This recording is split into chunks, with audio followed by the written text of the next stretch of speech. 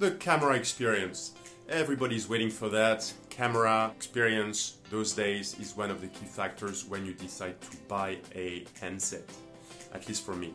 Camera and battery life, and of course performance, but even mid-range processors those days are totally able to provide you a very good experience, especially if you don't push the device too much, right? Once again, I'm happy to report that the camera experience of the Poco F1 is excellent at the price, right? It's roughly $300, if you can touch it for that. I still think for £350 in the UK, it's still a very good deal. So, it's not like a iPhone 10, Samsung Galaxy 9 Plus, OnePlus 6, closer of course, but probably not on that level. But it's still a very good camera. Now I'd like to mention a few characteristics and features offered by the Poco F1 in the camera department. So the interface is pretty simple. It's pretty Apple-esque. There's not a million features or add-ons like, for instance, Huawei is providing. So it's pretty clean. What you have is automatic HDR, if you decide to turn it on, for both sides. So the rear camera, of course, but also for the selfie camera.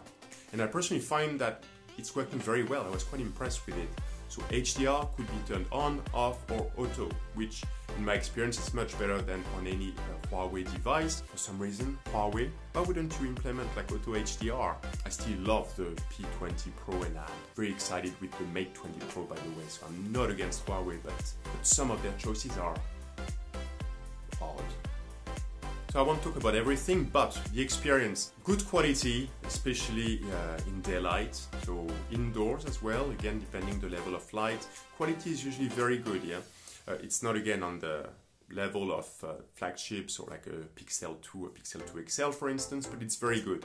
It's a bit on the slow side, I find, the shutter speed, but if you can deal with that, which is not a huge deal, we've been spoiled, if like me you've used like a high-end phone, but it's a bit slower, but it's still good, yeah. So the quality is good, very acceptable. Of course, the more stable you are, the more likely you are to have everything in focus, because I find that as usual with smartphone photography, you need to be very still if you want to capture, for instance, a portrait of someone, or if you want to capture a dog, at least if you use, again, auto mode. Good thing here is that Poco is offering some kind of very basic, very limited, but present, full manual mode. So you've got 4 or 5 characteristics you can tweak, I think it's 4 even, such as the ISO and the focus. So it's better than nothing, and it's built within the app, so if you want to play with it, you can. But again, in auto mode, like normal like point and shoot experience, the quality is very good. I find that the bokeh, so the blurred backgrounds, is seriously surprising for that at that price. It's again, is it like a Pixel 2 equivalent? No, but I'm again very happy with both the selfie portrait and then the rear camera portrait and bokeh. So the photos with the camera are pretty good, except again if you're in very low light / very dim environments. What about videos? Again, I have to say that based on my experience, video is really good. Yeah? It's stabilized even at 4K, but again, the level of stabilization, mainly EIS, it's okay, but it's not on the level of a OnePlus 6 or other, again, high-end smartphones, like possibly the Samsung Galaxy S9 Plus or the iPhone. But remember that a lot of those phones are cropping a lot to achieve that level of stabilization, right? But of course, if you're serious about vlogging, put it on a gimbal. Another test vlogging, so it's handheld, so I'm in Bayswater in London, so just to give you an idea of stabilization. That's in maximum resolution using the front-facing camera, and to give you an idea of the audio as well. So, as you can see, it's a very bright day, so I'll try to go in the sun as well.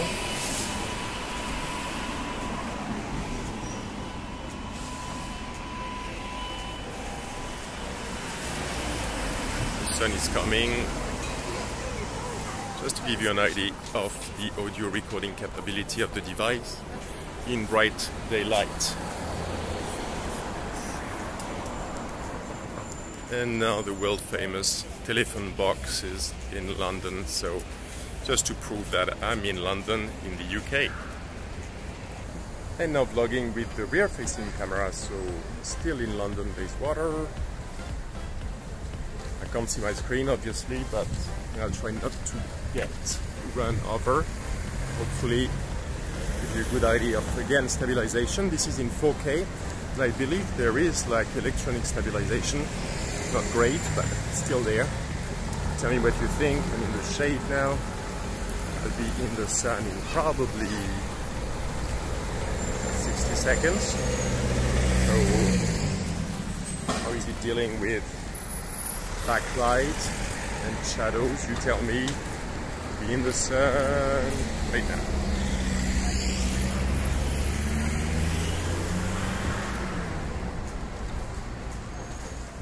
Okay.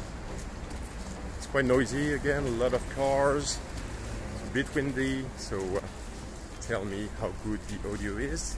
But I would have thought that I would give you a good, again, impression on the quality of the 4K recording with the rear-facing camera doing vlogging.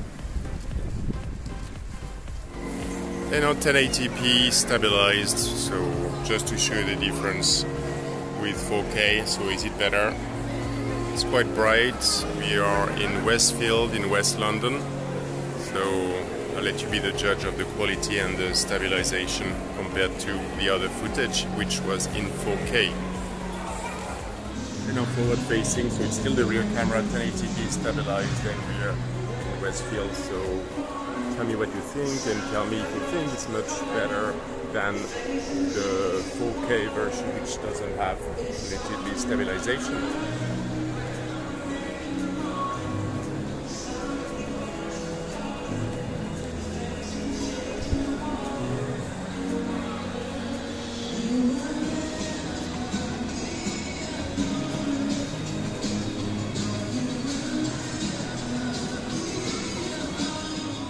Now a quick test to see how easy it is to capture fast-moving subjects using the Poco F1 rear-facing camera.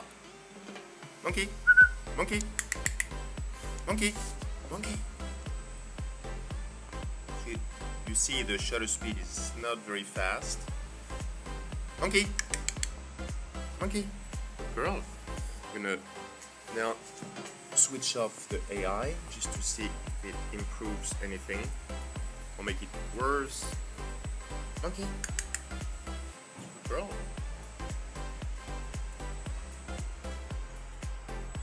Should be enough. So that's blurred. That one is mostly good. A bit blurred. Blurred. Blurred. Blurred. Blurred. Okay-ish. Okay for social media, I guess. Okay-ish, bit blurred, blurred, blurred. That one is okay. One is okay. Okay. Blurred. Blurred. And that one is good. So as you can see, it's not the fastest shutter speed.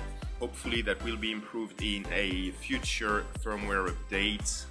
It's not bad as such for like general photography, for landscapes, or for portrait photography, as long as the subject is not moving.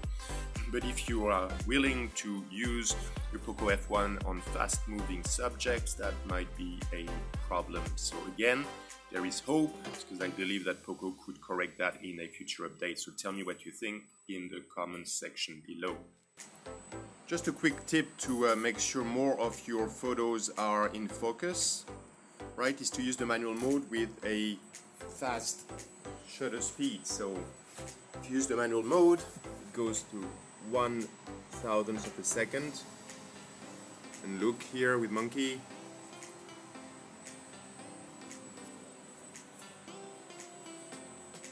Enough. Now let's check very quickly.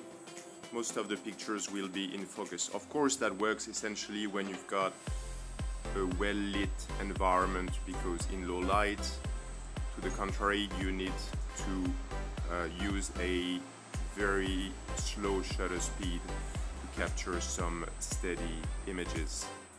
So that was a quick fix. Again, it's not ideal, I know, but it's working, and at least Poco provided us with a basic manual mode within the camera app.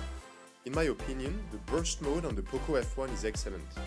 As you can see here, most of the shots, if not all the shots, are in focus. This is on my hand. My hand was quite close from the camera, so you can see that the background is blurred. It looks very sharp, it looks very nice. Look at here with a few people behind it. Very good, I'm really impressed. You can take up to 100 pictures using the burst mode, and again, it looks extremely good. One thing I wanted to mention is that, strangely enough, in the native gallery, photo album, it seems like those burst mode pictures are not aggregated under one sequence. As you can see here, so if you take 100 pictures, it will take 100 pictures, and there's no intelligence, there's no AI telling you what's the best picture. Still very good. Again, as you can see, the quality is brilliant, but contrary to Google Photos, you have to browse all your 100 pictures to select the one that you like to share, for instance, on social media. It's just a bit odd, and I'm hoping that in a future update, Poco will fix that, because it doesn't seem very effective. What do you think? And to wrap up the quick tour of the edit mode on photos on the Poco F1, here is a photo I took with the rear camera in portrait mode. This is just available in portrait mode. If I click on the top right, as you can see, you've got access to a few options. One is the level of blur. As you can see, it's quite nice. You can totally blur the background, so it's pretty cool. Even if it's not like on the level of the iPhone XS, XS Max and R, it still looks pretty decent to me. And you can save it as a new photo. You also have light trails. And light trails, the idea is it's quite cool, is to change the shape of the color in the background. Here you've got hearts, or you've got like kind of stars, and some more cool features. And you've got 3D lighting. It's a bit like on the iPhone. It does a decent job. It's not amazing, but you know, it's there. Some of them are pretty cool, like that one and that one. So I'll show you all the options in a second. But let's go back to light trails for a second. Here with the heart shape, the beauty of it is that not only you can save an image, or you can save a video as well. So if I click video here, just to show you how it looks like before showing you all the options of editing in a second. Now you've got a very cool video, and you can share that on social media.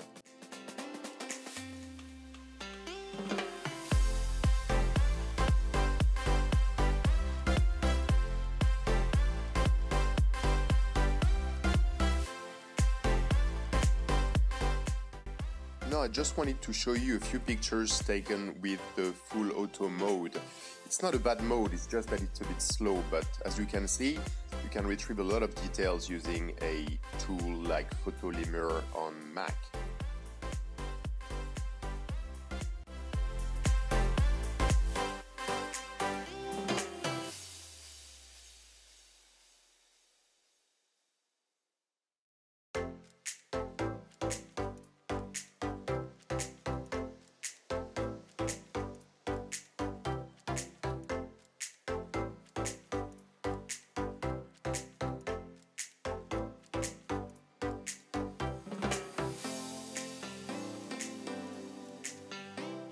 Now I'm gonna zoom.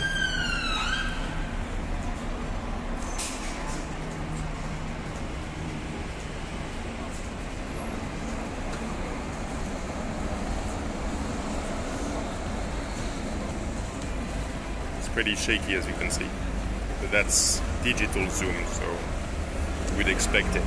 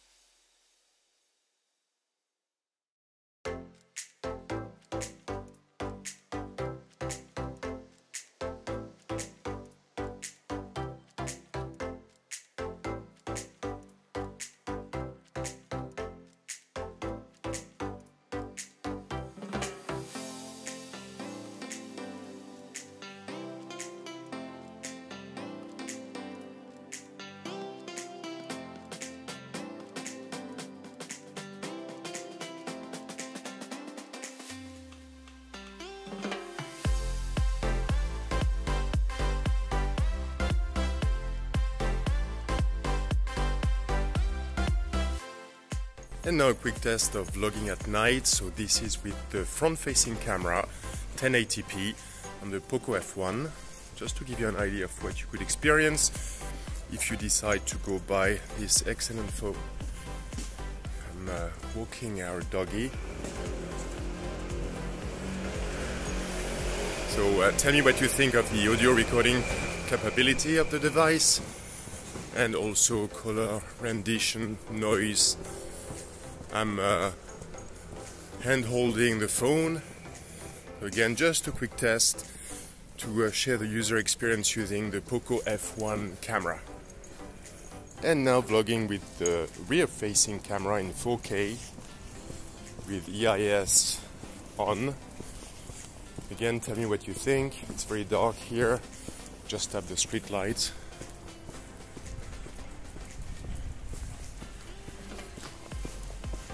Hey, monkey. Sorry. Okay, monkey. It's okay. It's okay. Shushul. It's okay. Again, tell me what you think of the quality of the camera in very dark environment. So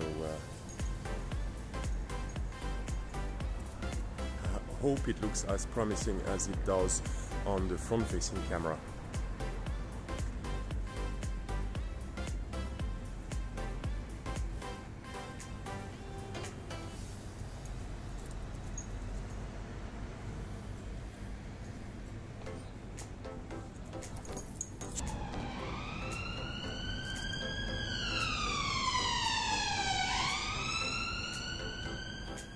Et voilà, so I hope you found that video quite interesting indeed. I wanted to do something quite different from all the rest of YouTube, which is always like showing some very specific photos, even comparing to other devices. But I think nothing replaces a proper user experience of the device firsthand. So I think it's performing very well considering the price of the device. It's quite incredible if you ask me. Look at the sky. So if you enjoyed the video, please leave us a thumbs up. If you didn't, you know what to do, but please leave your comments below to tell us how to improve the format of any future videos. And please consider subscribing. It's very important. It helps us a lot on the channel. So in the meantime, I see you in the next one. Merci beaucoup YouTube et à bientôt. Salut!